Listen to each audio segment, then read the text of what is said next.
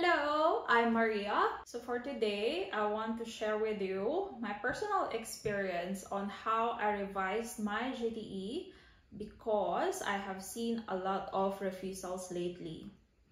So before I start reading my GTE, let's define what is GTE and what are the common mistakes associated with it. Gen 1 Temporary Entrant or GTE is a written statement made by the visa applicant stating that they intend to stay in Australia temporarily to gain an education and not use it as a channel to gain permanent residency in Australia. Moreover, you have to provide evidences of the information you give in your written statement. Common mistakes include not giving strong reason to return to your home country, choosing courses that can be found online, irregular educational history, and being stingy with their personal information, and more. Story time. I was given a questionnaire by my school and I answered it that it turned into 3 pages. However, I asked my cousin for an SOP advice since she's also going for studies in Canada. Due to my lack of research, I followed her advice, so I made my GTE into 1 to 2 pages without thinking that her course that she's taking is actually related to her previous experience while mine is not. Then I submitted my GTE with basic documents. Let me read to you my initial GTE. Dear Visa Officer, I am Maria Roalio, applying for student visa. I was accepted at Blank Institute in their 50-week Certificate 3 in Early Childhood Education and Care for July Blank intake and 50-week Diploma of Early Childhood Education and Care for July Blank intake. I graduated in Blank from University of Blank with a bachelor's degree in Business Administration major in Marketing Management. After I had my studies, I worked as a blank in the Philippines for 3 months as a relief for a blank. After my contract had ended, I tried to find myself another opportunity in the Philippines, but recruiters were only after fresh graduates for a short contractual work. In a few months, I received an invitation to work as a blank in Singapore, which I gleefully accepted. I started my career in Singapore as a blank in blank from November blank to November blank. Upon expiration of my contract, I moved to blank as a blank and worked there for a year and 7 months. Later, starting from blank to present, I have begun working in blank as a blank. In the meanwhile, after I had flown to Singapore, my parents encouraged me to take up master's degree, but I refused as I wanted to start working at a young age so I could earn money for me to build our family business someday in the Philippines. I believe that working in retail will also help me decipher which line I should take for my business. I have worked in clothing line, cosmetics, skincare, and many more, but none of those had interested me. So I thought of doing a business, food business, but every time I visit my hometown, there's something new with a food store near my place, and I foresee that it would only get increasingly hard for us to compete. That's when one day my neighbor in the Philippines who finished studying early childhood education encouraged me to study early childhood education as she sees the growing need of this job in the Philippines. At the same time, my colleague in blank was also encouraged by her friend to study the said course as it's a fulfilling career, and upon seeing the lack of daycare centers in my hometown, This has also helped me to consider early childhood education course. During my working experience from blank to blank, I have worked closely with ladies, have interacted a lot with them, and have gotten to know them better. I've seen women who are struggling to make time for their family, being a career woman. Most of them have hired babysitters to look after their kids. I have known teens and seen young girls who were not close with their mothers as their respective mothers are busy with their careers. Personally, I am a family girl. My family is always a priority to me no matter what. All these have had me thinking a lot, and I have been looking at various options to try and get myself a career where I could give time to my family and at the same time give me satisfaction of a good career. For over a year, I have wanted to change the line of my career and have been contemplating a few that I'd be interested in. Though I'm happy with my current job, there are few things that I want. I would like to have a work that will allow me to also look after my parents who are fast approaching their old days. I have siblings who can help me, but they won't be able to look after them or spend as much time as my brother wants to work in blank, while my sister plans to migrate to a city further away for her career. When I eventually get married, I desire to have family days during weekends, which would not be a possibility if I were to continue working in retail industry. I also have natural fondness for kids. My desire to want to take care of them made me feel that it's time I work towards what I love to do for our profession. And education in childcare will give me the opportunity of putting up our own family business back in the Philippines. Our family plan is to put up a small child daycare below our house. This would allow me to practice my business skills and utilize my knowledge that I would have gained through the childcare course that I'd be undergoing in the near future. This will serve as our investment, and it would also give my parents a happy retirement life. As the population increases, with both parents usually working now, there is a growing need for these establishments. Child daycares have steadily boomed and have become a profitable venture in the Philippines. The parents' awareness for the need to enroll their children in the centers has become a primary need, and parents even start saving towards this. Considering the above wanted, I realized that studying Diploma of Early Childhood Education and Care perfectly fits the need. We had our new president, and he's now bringing to an end to contractual work in the Philippines.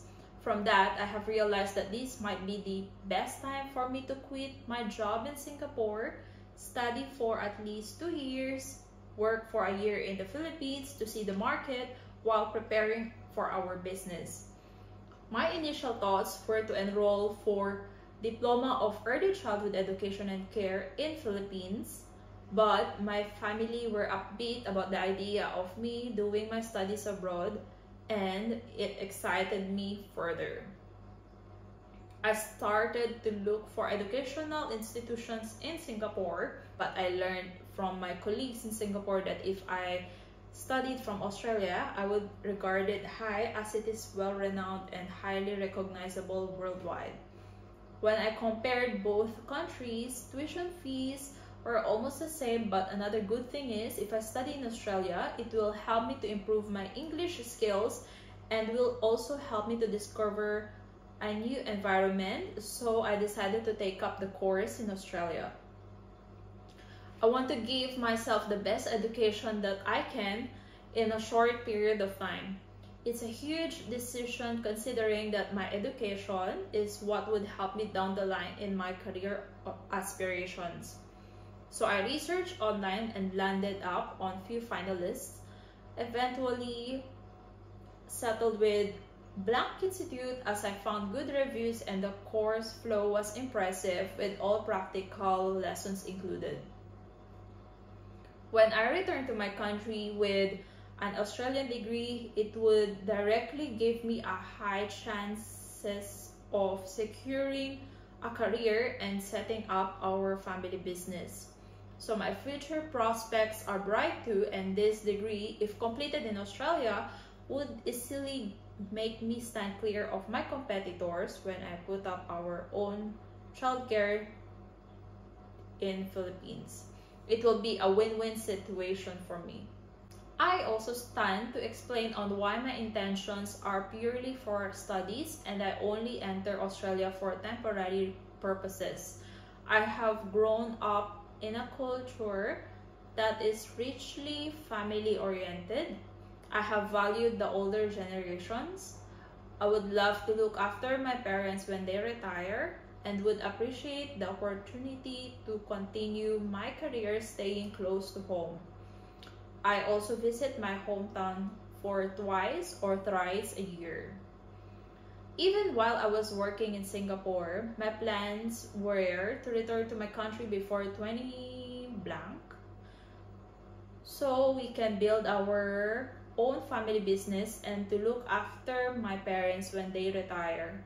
Being the eldest child in my family, I am a natural heir to one of the lands my parents own in Philippines, and I want to take care of the land along with other properties. I hope for your favorable reply to my request. Thank you very much. Respectfully yours, Maria Rualio.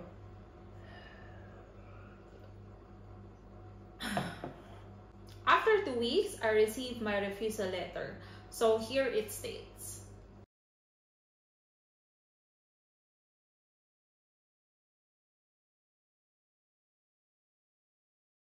So from my refusal letter, I first identified what are the basis of my rejection and I took notes from it.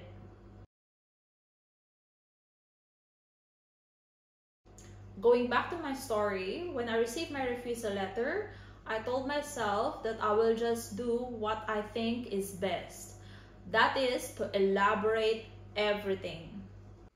Even if some are not part of the basis of my rejection, I still elaborated those, so my GTE will weigh heavily in most or all areas. Here is the questionnaire that I had to answer to construct my GTE.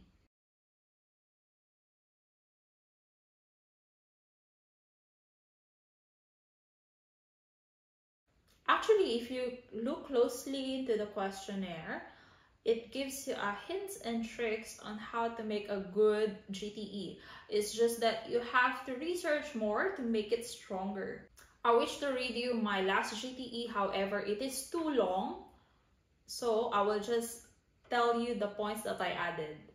So here are the things that I added. During my quick stay in the Philippines, especially during my GTE revision, I entered myself into a volunteer that teaching children.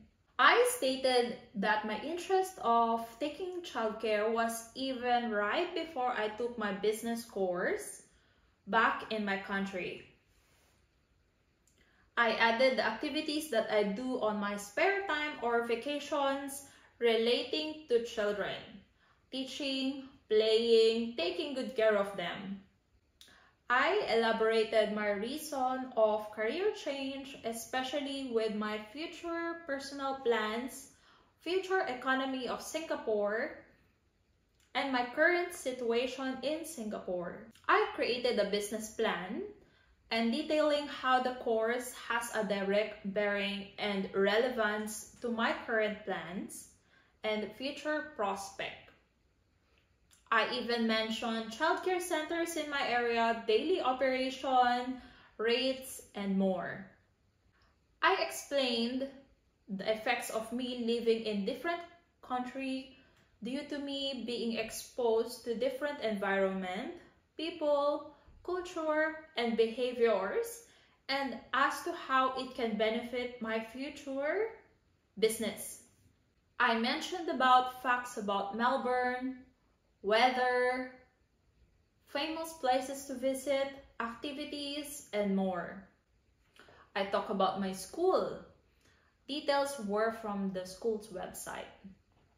I listed down all the schools that offer the same course in my country with its dates of classes start and explained their subjects being offered. From there, I chose one school and compared everything versus my preferred school in Australia. I just gave them the impression that I check all my options in Philippines. I elaborated differences of education system in the Philippines and Australia, including the teaching styles. I listed down what it takes to live in Australia, culture, weather conditions, monthly expenses, and more. I gave them the idea how I plan to live in Australia. Check my other video about ways to save money, as I mentioned some of it too. Mentioned the conditions of student visa sub class 500. I added some prominent childcare centers in the Philippines and my plans of working in one of those. Take note, my home ties were just literally my aging parents, a possibility of inheriting a property, and my business plan. I made sure not to emphasize Singapore and other countries for studying, as well as other cities in Australia. I just focused on Australia and Melbourne only. I forgot to mention my refusal in my GTE, but I did mention it in my application. All of my claims in GTE have sources, proofs, and documentations. I hope all of these points can help you with your GTE revision for your relodging of visa. So don't give up. And please remember to do your own research. Thank you for watching this video. If you find this useful, please let me know in the comments. I'll see you on my next video. Bye!